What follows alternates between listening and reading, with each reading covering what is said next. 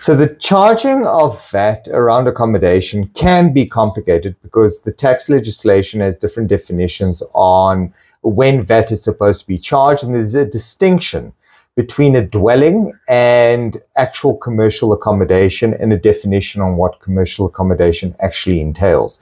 But in short, for a property investor to understand when to pay VAT, when not to pay VAT. So normal letting and hiring of a house, for example, or a flat for long-term purposes where the person's going to live on this property and they don't really get other services, it's just the living and maybe the water and electricity, typically is treated as exempt from VAT. Why? Because obviously we don't want to charge VAT with the provision of housing under those circumstances.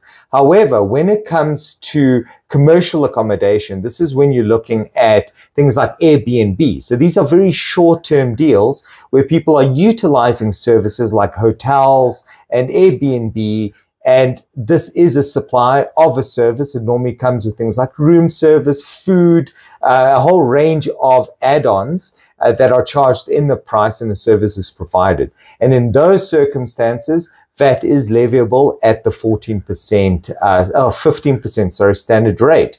The confusion around student accommodation comes in because there's a special rule when it comes to the charging of VAT, especially in accommodation where the person is going to reside on the property for over 28 days. And this is kind of a gap when it comes to the VAT rules where it's not exactly short-term, but it's not as long-term as one would normally anticipate. And there's a whole bunch of services that are included in it, including certain communal uses and communal services and that sort of thing. And when it comes specifically to student accommodation, because there's a sharing of rooms and the shared usage of a number of different amenities, it could very well be that student accommodation is charged under these special rules, which is normally around 60% of the amount. So if there's if there's a supply, you'd look at 60% of that supply and you charge the 15% VAT on that 60%, right? Now, not all student accommodation is subjected to VAT.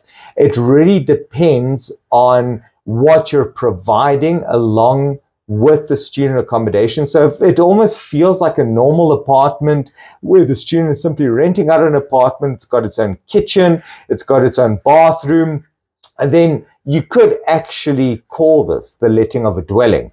But as soon as this becomes almost a serviced apartment where there's sharing of a whole bunch of different amenities and that cost is factored into the rent, you may need to charge VAT, possibly on these special rules, because it's over 28 days.